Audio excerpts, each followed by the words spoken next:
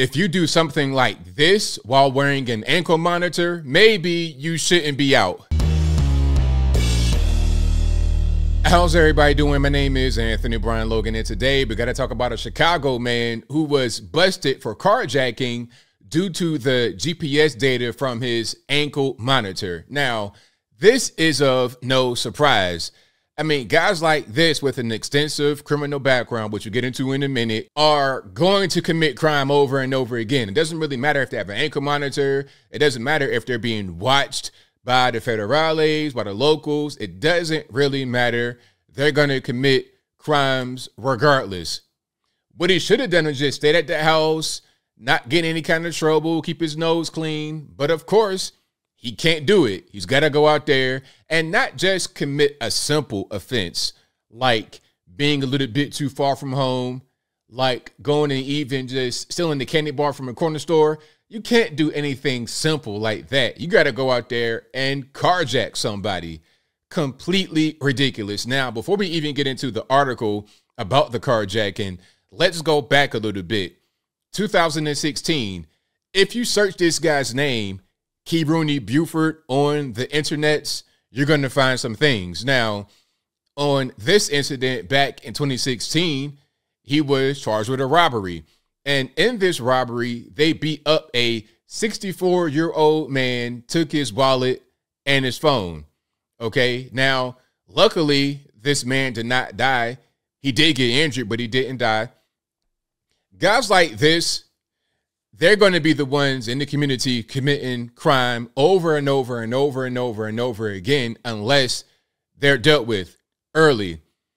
Guys like this, repeat offenders, beating up elderly people, you're going to the penitentiary, big rocks, little rocks. You're not going to come home anymore. If I could be the king and I could just do whatever I want to do, rule by fiat, these guys would never come home.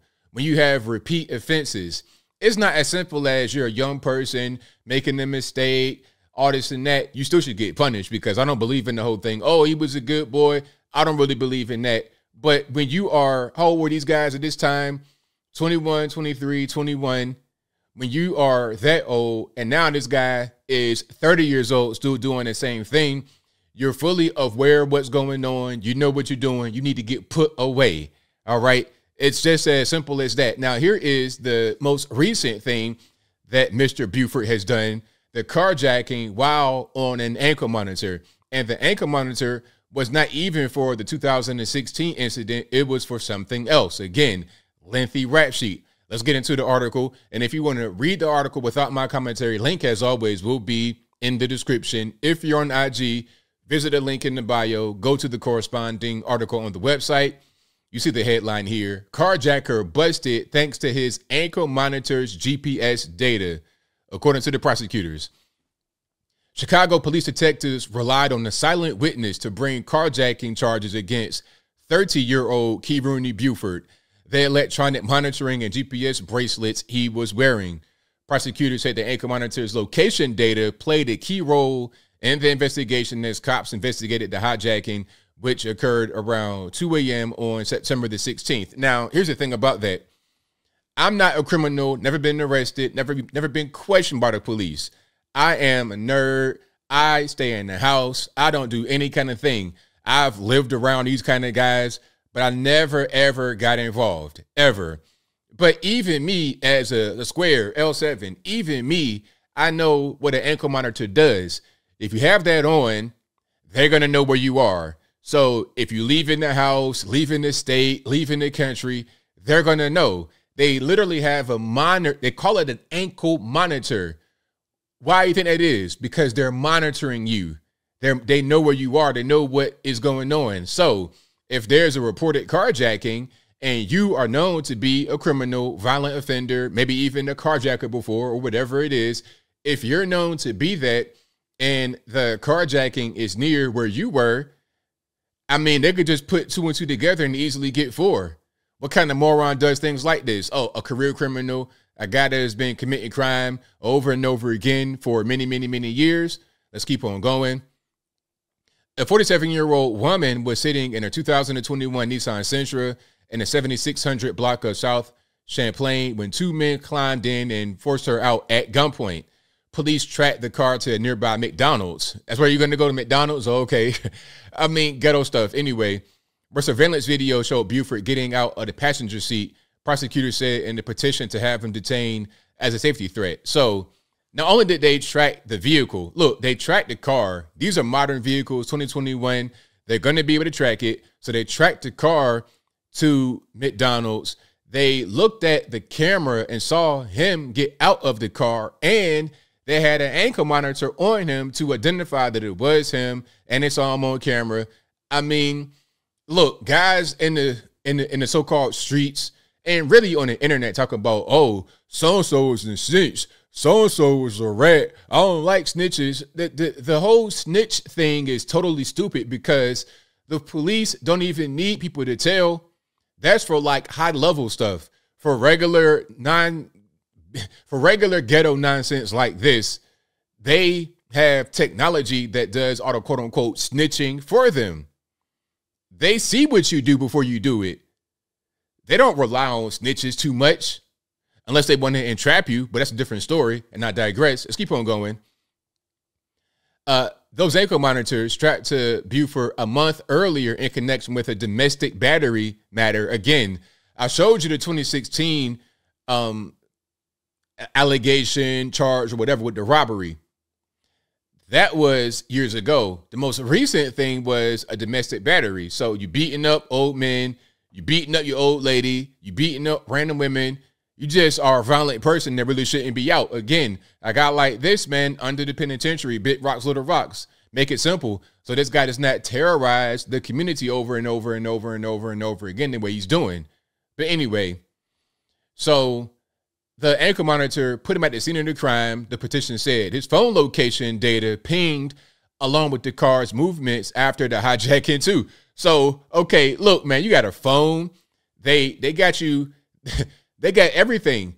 The car, they tracked the car. They saw you on the camera. You had an ankle monitor on, and you had your phone. They pinged that too. There's no need for anybody to snitch against you, sir. All the evidence you had on you. You snitched on you. You put your face in the camera. You carjacked the car with tracking on it. You beat your old lady up and then had an ankle monitor on. That tracked you. You had a cell phone. You on there looking at OnlyFans and Instagram and everything else. Doing that, they were able to ping right to where you are.